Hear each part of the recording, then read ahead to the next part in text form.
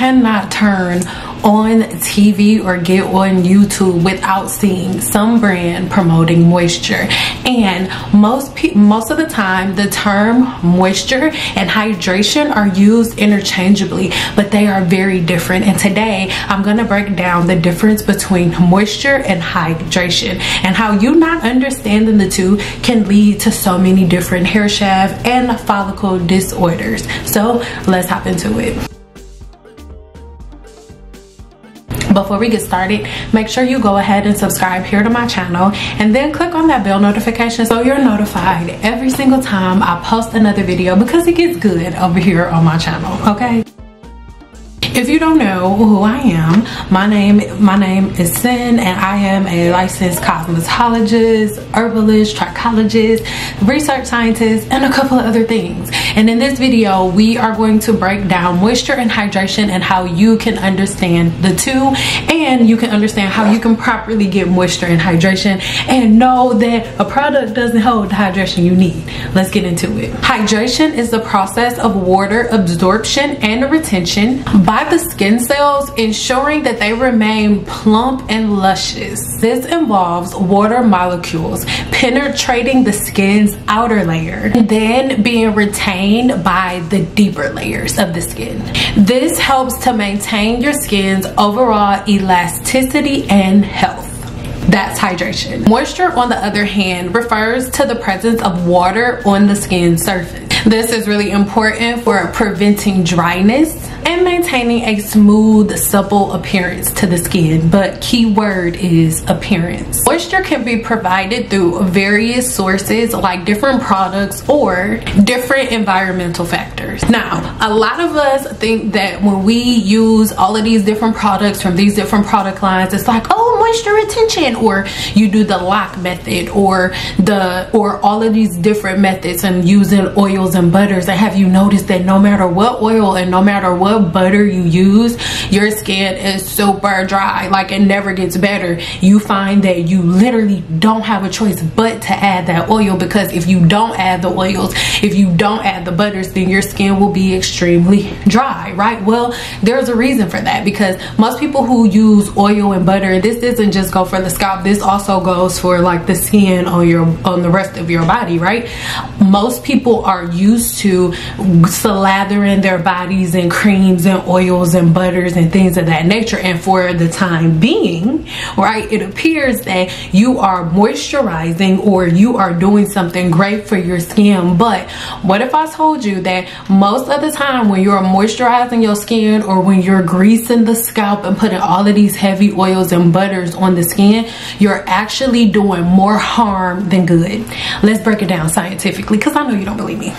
There is a substance found naturally in our skin that aids in hydration. Natural moisturizing factor, also known as NMF, right? So NMF is a mixture. This is a mixture of water soluble compounds like different amino acids, fatty acids, and minerals. This helps to maintain the skin's hydration levels by aiding the body in attracting hydration. This helps to maintain the skin's hydration by attracting and retaining water molecules. Now, when we apply different moisturizers to the skin, right, they contain different things like mineral oil, petroleum, or heavy butters or oils, heavy oils like a coconut oil, or a heavy oil like a heavy oil like a flaxseed oil, just a lot of the heavy oils and a lot of the heavy butters that you use, right? Even your Blue Magic, your pink oil moisturizer, especially your Blue Magic, they all form a barrier on the skin's surface, right? And when they form a barrier on the skin surface, it directly affects this natural process. Most people think that it helps because it prevents moisture loss by preventing evaporation, but remember, moisture and hydration are two completely different things. things. And adding oils and things of that nature, even the thing that everybody came up with coconut oil, it was to prevent moisture loss, because by creating a barrier, you guys know water and oils don't mix. So by you creating that barrier, it prevents moisture loss, it prevents the water from leaving, but it also is going to do something else that is going to prevent hydration. By you adding extra products to improve moisture, what you actually end up doing, it inhibits the skin's natural hydration process by preventing water from penetrating that first and second layer of the skin, because that's where your hydration is coming from. You need the water from the environment to penetrate the hair's cuticle. You need the water from the environment to penetrate the hair's follicle. You need that oxygen flow. And if you want moisture within your hair, and if you want hydration, your hair is only getting hydration and water from you drinking the water and from the environment.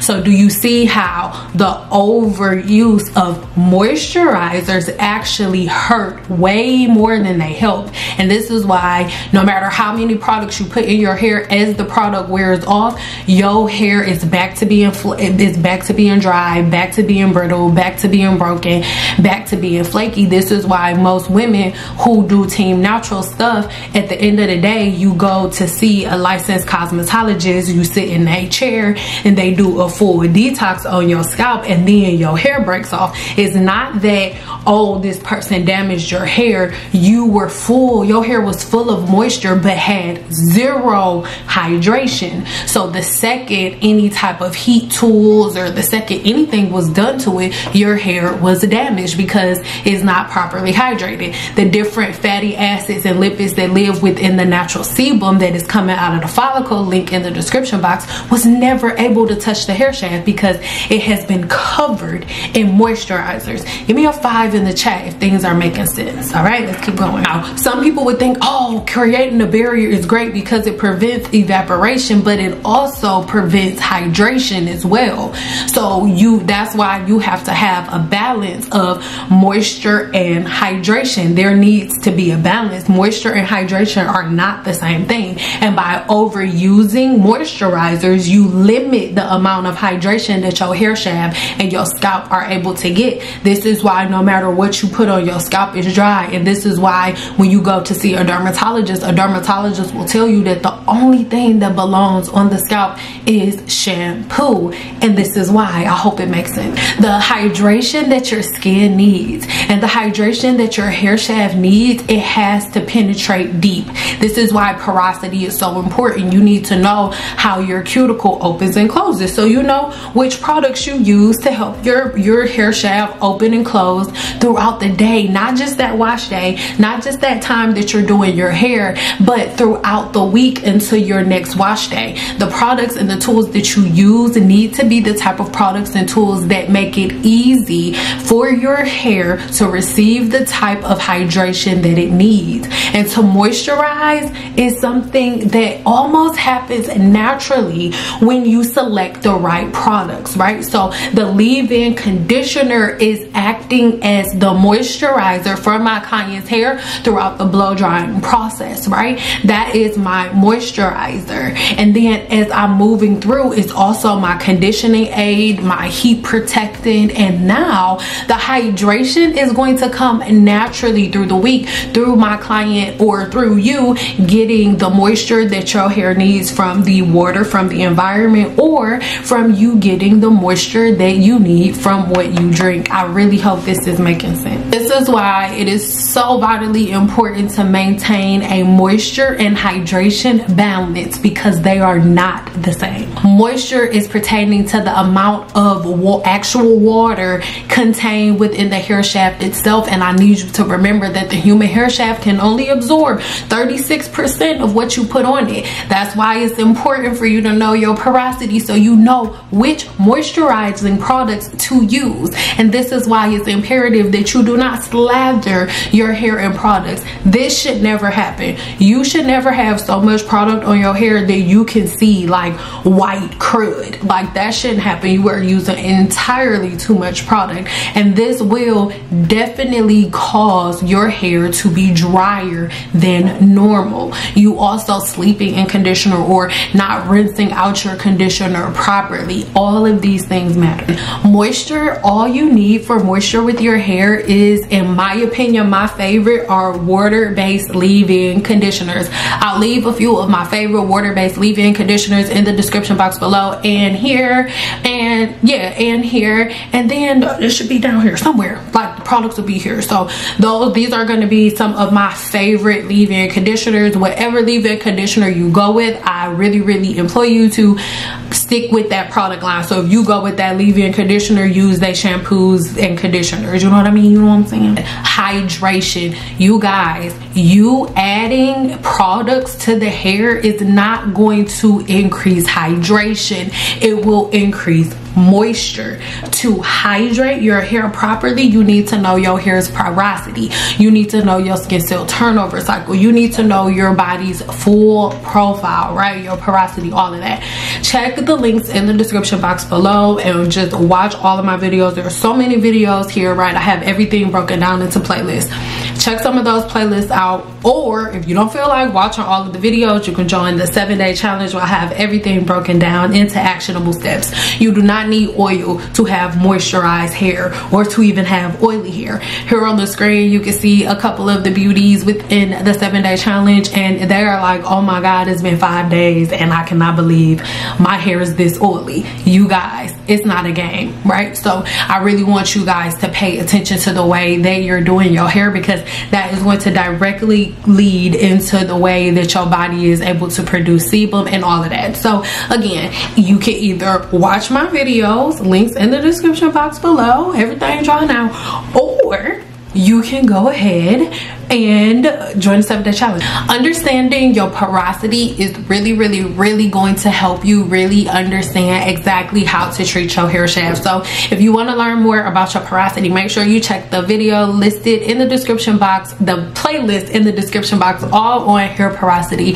and it'll explain it a little deeper there because it is so important. Porosity is like #1. I have more in-depth information on how exactly to go about it. So if you need a little bit more information, make sure you head over to my blog listed here, and you can get a really detailed breakdown of 5 steps that you can follow to have a proper moisture and hydration balance. So if you want to know exactly how to balance it for free, just head right over to my blog. It's free, and we'll talk about it over there. So again, a lot of people not gonna like what I gotta say, but I don't really care. Moisture and hydration are 2 completely different things, and you will not get hydration that you need for your hair and skin through hair products. The more moisturizers you use, the more dehydrated your skin actually becomes, okay? Look deeper into the things that I taught you today, and let's meet back in my next video.